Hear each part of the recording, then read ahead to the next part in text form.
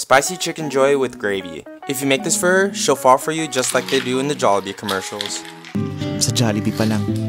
Sinabi ko na sa sarili ko, she's the one. Anyways, we're gonna get started by brining chicken in a mixture of water, salt, MSG, black peppercorns, Baileys, vinegar, and garlic. After a few hours, dry the chicken and prepare your wet mix using milk and eggs. For the dry mix, combine flour, cornstarch, salt, garlic powder, onion powder, 5-spice, cayenne, and MSG. Now dip the chicken in the wet mix, then the dry mix, and fry at 375 degrees Fahrenheit for 12 minutes, and then season with salt and cayenne. For the gravy, create a roux by combining melted butter with the dry mix from the chicken. Pour in chicken stock, and when it thickens up, add in heavy cream, soy sauce, salt, and pepper. And that's how you make